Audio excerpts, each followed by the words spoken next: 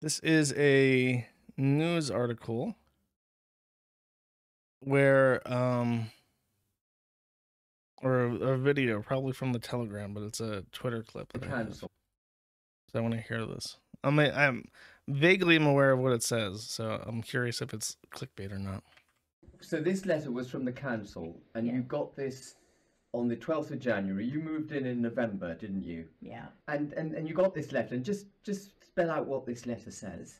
That letter says that because the property is derelict, that they can compulsory purchase it. If there's any repairs to be done in it, they could take it off the price of the property. Yeah. And these properties are for migrants. That's what they want these houses for. Extraordinary, isn't it? And how did you feel when you got a letter? You moved into your new wonderful home, you settle down, law-abiding citizens, and you get a compulsory purchase order from the council accusing you of occupying a derelict home. How did you feel when you got this? After paying 200,000 for it, we didn't feel very well. No, it must have been one hell of a shock, mustn't it? It's for the immigrant and not the indigenous population. Yeah. Well, veterans are sleeping rough. Yeah. 16,000 veterans. Terrible weather. Absolutely. They can't get put in hotels or on a bibby stock home. There is a daylight daylight centre charity in Wellingborough, which looks after homeless people who are sleeping rough, and they spend £630 per annum per head. Illegal migrants get paid £50,000. They get spent on them £50,000 per annum per head, and here we have the evidence of it in this letter. They wanted your lovely new home. Yeah. Unbelievable. So in summary, in case the British accents were too thick for you to make understanding heads or tails of what was being said, the family moved into a new home. The council immediately declared it derelict and then said that they were going to force them to sell to the council. If any repairs needed to be done, they would remove the repair money from the amount that was being purchased. And then they would use that home for housing refugees. So these people who spent the money were out of luck and would have to move again almost immediately after buying the home.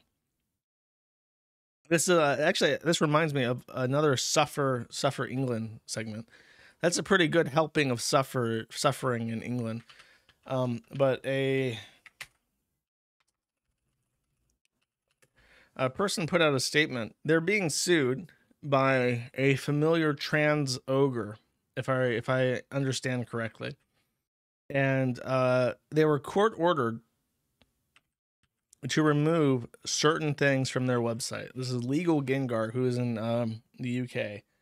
I don't want to make assumptions about who, what, when, where, or why, but I'm pretty sure that this is a familiar goblin in the UK, and I'm pretty sure, if I had to take a guess, I don't know for sure, the documents that this person posted about that familiar goblin in the UK may be convictions related to sexual acts. So they were court ordered in civil court, where the proceedings were taking place, to remove those incriminating public documents from the internet and then not repost them again. And then from there, these documents that were taken down ended up reposted to the Kiwi Farms, as they do. So he says, on Saturday night, the police sought to arrest and question me for an alleged breach of the extremely limited undertakings I gave to the High Court earlier last week not to publish specific documents without permission. An unknown third party had complained that I had flouted the order of the High Court by reposting such content that I had removed from my article on my website on Kiwi Farms. A screenshot of that post was provided to them, and it seems that there was sufficient to send officers out late Saturday night. I was not at home at the time and was not able to establish what exactly they wanted until the next day when I called them. I was told that it was alleged that I had broken the undertaking. I asked for what evidence as to this allegation, i.e. what account had posted it, what they had actually posted, etc., and asserted that I hadn't done any of those things. Extremely reluctantly, they muttered the names of the Kiwi Farms account that had posted it, the content, a name I shall not repeat here, and, and admitted that there was no other evidence to tie me to such account or the post in question. I pointed out, wait, hold up, let me see if I can acquiesce what the name of this account is really quick. Let me see if I can just search it. Or I'm going to yell at someone to go search it for me.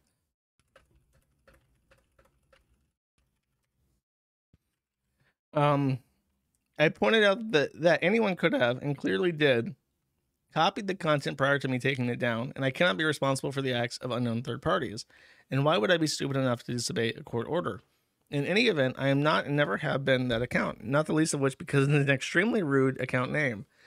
They then confirmed that they were not looking to arrest or question me anymore in connection with the alleged breach, and that they would take no further action. I understand I'm not the first person to be involved in litigation where the police are mobilized for baseless or extremely weak allegations. It is a worrying trend that I intend to write about in my future article on the website. On my website. So this person was put under caution, which is basically the Mirandizing in the UK. From what I understand, when the police caution somebody, they basically, the police caution, I'm going to look this up because I love how insidious it is. UK police caution notice. See if I can find this really quick. It's kind of confusing because cautions are also the name that the police in the UK give someone as like a fine. Like they don't call it a fine or something. They call it a police caution. So a caution is both like a warning they issue you and then also like a fine that they give you like to punish you for something. But it basically says like we're looking to arrest you. You don't have a right to an attorney. You can get one, I guess, if you really want to, but we're still going to interrogate you. Anything you say can and will be used against you, but also anything that you don't say can and will be used against you. If you refuse to talk to us, we'll make note that you're a naughty boy who doesn't like to speak to the police, and that will be used against you at a later date. Like, that's what they go out. It's like the exact opposite of the Miranda rights. It's like, it's not, you don't have a right to an attorney. You don't have a right to silence. If you refuse to talk to us, we'll make note that you're a naughty boy. If you try to speak to an attorney, we'll make note that you were a little bitch that hid from us from under mommy's skirt. It's like really crazy.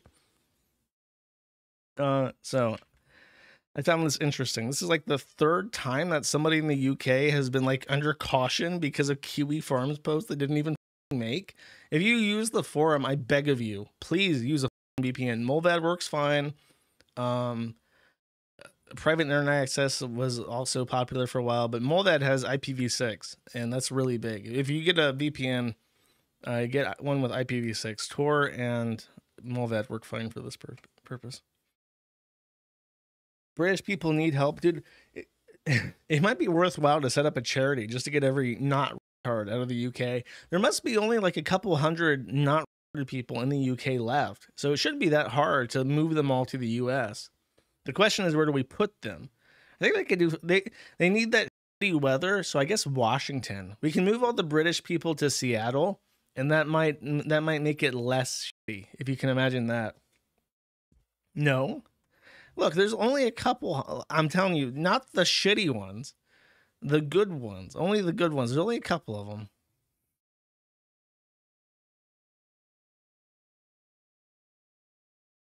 Save Carolyn. I think she would, from what I understand, Carolyn would want better weather. I think she'd move to Florida before she would move to Washington. I'm a fan of the gray weather myself. Apparently that's a contentious opinion. Everyone gets angry and says, what? You can't look British weather. British weather is the worst. It's all gray and rainy. That's good, actually. That's good, actually. White people are meant to have cold, gray, rainy climate. White people are immune to seasonal disaffectiveness disorder. The cold, gray, rainy climate makes black people jump out of windows, but white people